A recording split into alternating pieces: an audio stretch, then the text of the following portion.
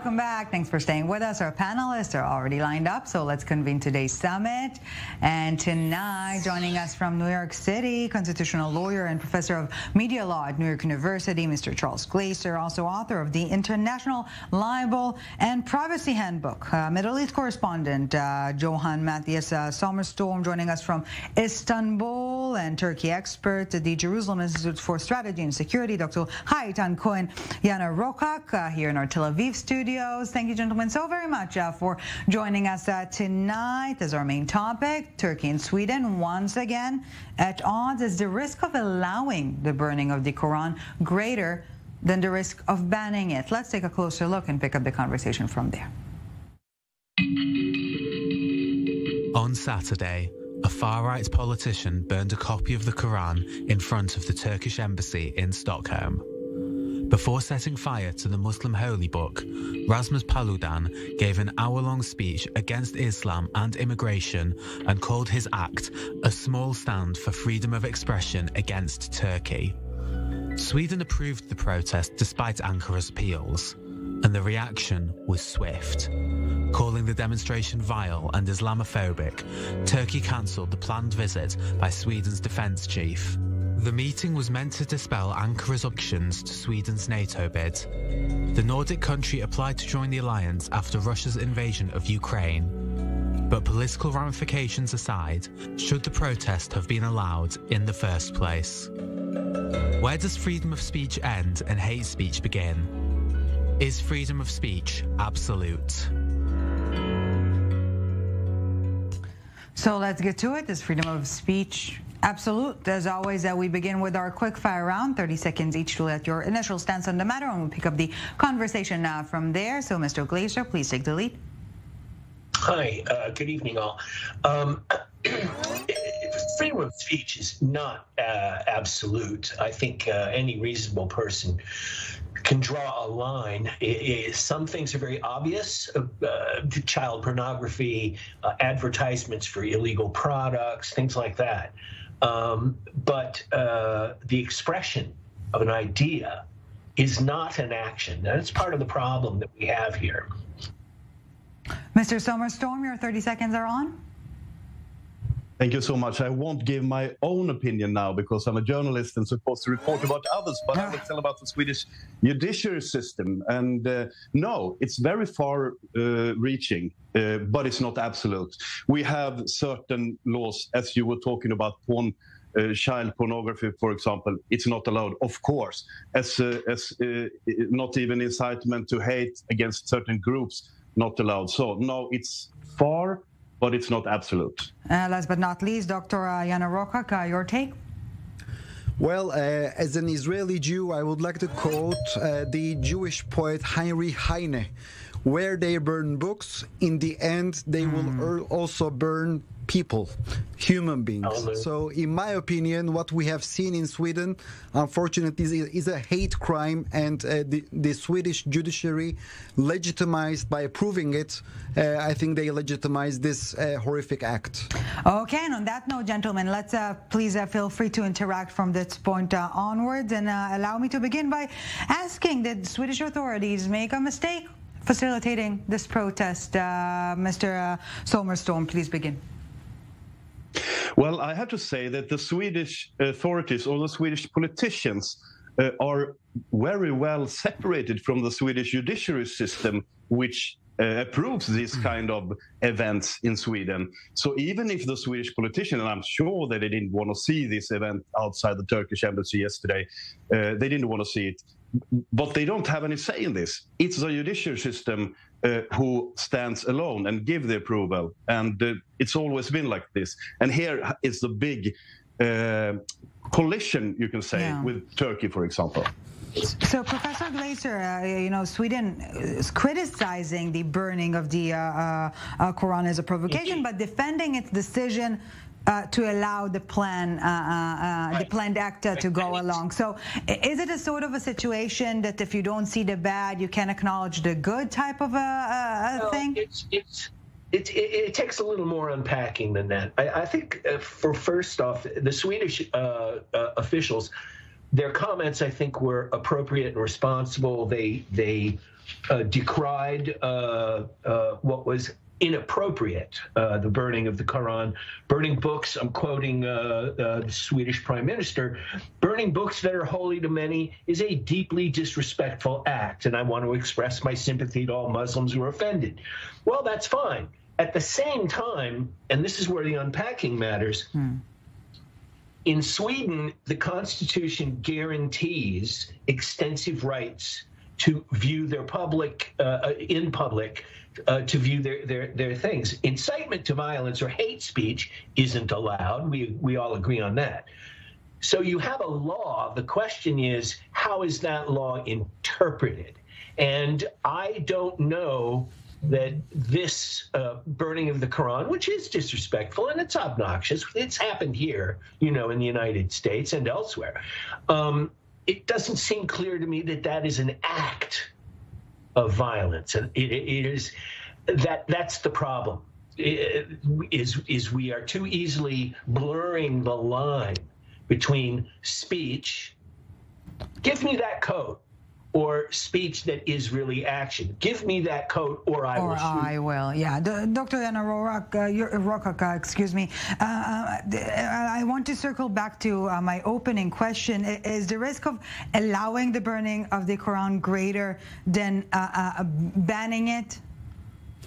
Well, as far as I think, in a broader sense, yes, because the ramifications would be very dangerous for also the public peace. As we all know, after such an incident, other people, other Muslims, may felt offended, may felt attacked, and they may seek to take revenge. So this is very irresponsible. This Swedish politician must be condemned. He must not get any kind of legitimization from the Swedish authorities, and I think this is really disgraceful, really disgraceful. But Paludan stated it's not his first rodeo here, this far-right Danish politicians who operate in Sweden. He is clearly stating that his goal is to create such provocation in order to provoke violence and then say, yeah, you see, I told you so. So it is somewhat counter-conducive here on behalf of the critics. Question being, are extremists taking advantage or seeking refuge under the auspices of freedom of speech, Mr. Sommerstorm? Yes, no doubt about it. And I mean, this guy, Mr. Paludan, for example, he's a small fish when it comes to being a politician. He's a really, really extreme right-wing politician. In the last election in Sweden, he had like 1,000 voters. That is not many in a country where 7 million can go and cast their votes. Yeah. But he's successful in that way that we are sitting here and talking about him right now. And Mr. Erdogan was talking about him yesterday, and all the world is talking about him now. So I mean, he knows what he needs to do to draw attention to himself. But Dr. Yanarocak, is Islamophobia to an extent more tolerable in the sense that there's a double standard when it comes to the Quran? I think this is really problematic. We all see that the Swedish politician exploited this prejudice for the immigrants in his own society, and by setting fire the Holy Quran, he sought to get the support of the people. I think this is totally unacceptable. Professor Glazer. Well, briefly, we have to take a little more historical view.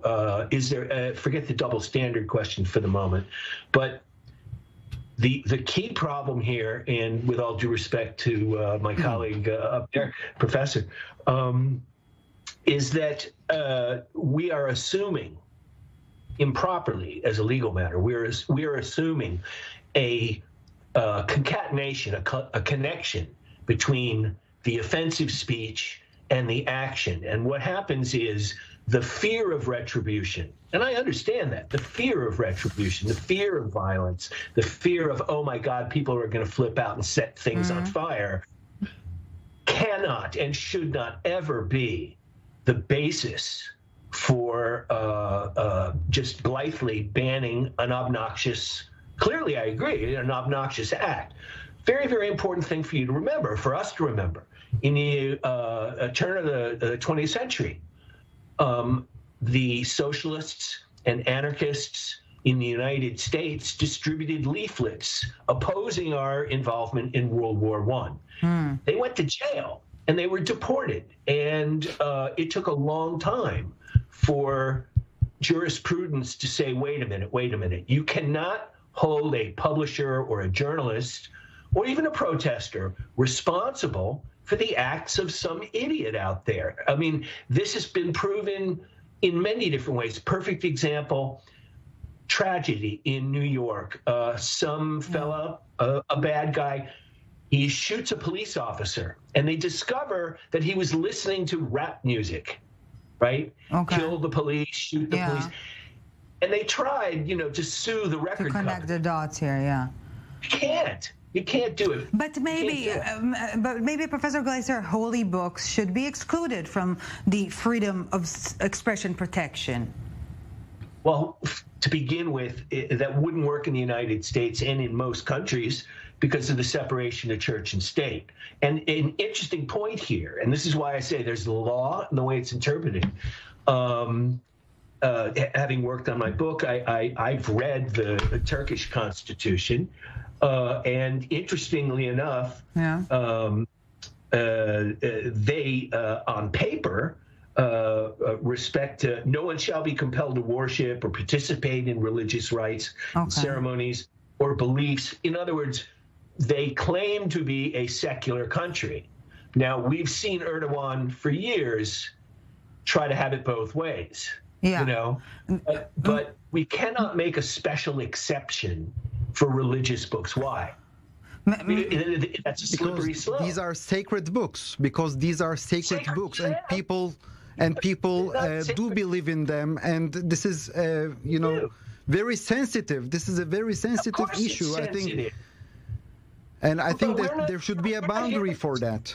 I mean, yes, I agree. But the boundary can't be, you hurt my feelings, you offended me. The fact is, there have been holy books for centuries.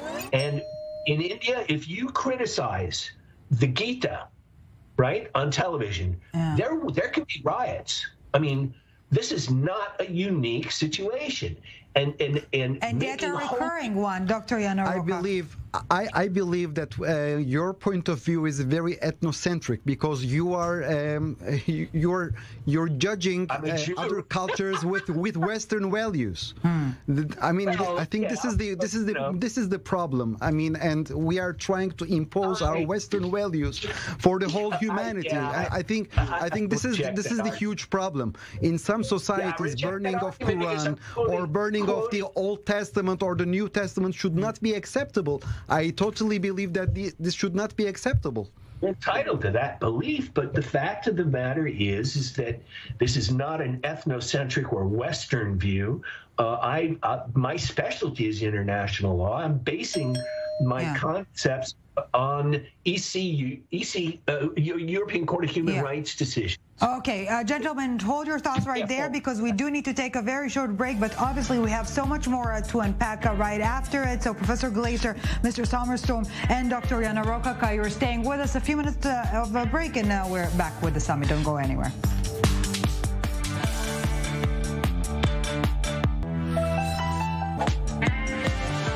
Welcome back to the summit. Still with us, Dr. Eytan Cohen, Yanarocak, Mr. Johan Matthias Sommerstorm, and Professor Charles Glaser. Thank you, gentlemen, so very much for staying with us. We're also staying on topic, but before we dive back into our conversation, let's take a quick listen to the Turkish Foreign Minister.